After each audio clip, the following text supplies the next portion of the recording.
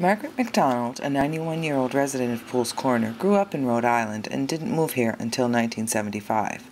Still, she has seen many changes in the landscape over the years, even before the 70s, as she and her late husband Elton would spend most summers visiting the island with their family during the early years of their marriage. Well, even going into Charlottetown before they improved the roads, there used to be brooks all around. You go over a lot of brooks, you know, and there were a lot of trees there. When you cut the trees down, you're destroying your water because the trees hold the water. These fields are both sides of us and the one that's in the front.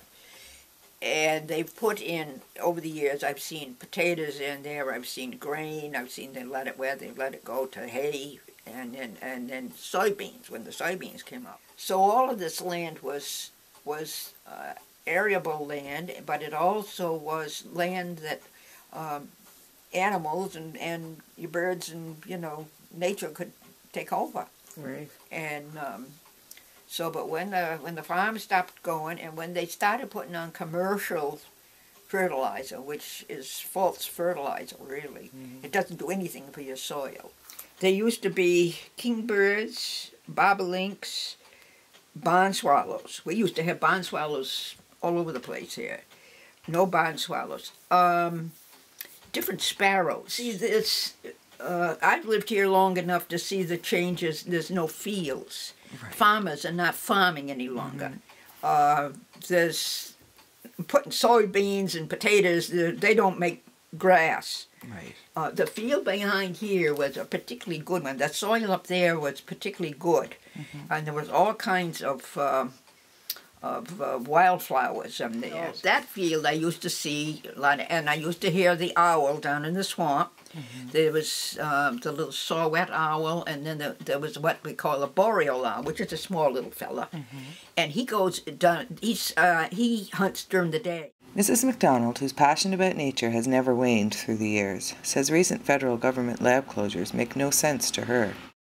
The administration or people do not realize what damage they're doing. Because to do away with those records, it's a tragedy. Though at times she finds it a bit lonely as more and more of her friends pass away, Mrs. MacDonald said there really is no big secret to her longevity. I don't know. I still can take care of myself. I eat my breakfast in the morning, and I make a meal at noontime, and potatoes and meat and veggies. And I don't have many sweets. I have no idea why my mind is clear, why my memory is good. I can still remember what happened yesterday, but whereas a lot of them don't, they have to go further back. Right. I can remember further back, and I have, it's like I have flashbacks of pictures to know what's going on, you know. I've always been very interested and curious, and maybe... Mrs. MacDonald looks back on the early years when social norms and transportation were very different from today. She recalls Elton telling her about his trips to the island when he was a child, long before they met. He was one of those kids, they put the tag on with where he was supposed to go, destination tag. Oh, really? And when he got to St. John, he had to change trains, and he came by train, and they would see that he got on the right train, and his uncle picked him up here at the train station, which is the Workman's Company building. And we went out on Saturday night, and I'm 18 years old, pretty close, and at that time, you did not go out alone with the boy. Okay. And neither did Sunday. It was a Sunday night, and we wanted to go to a drive-in movie. And my mother says, well, you can go tonight, but don't make a habit of it.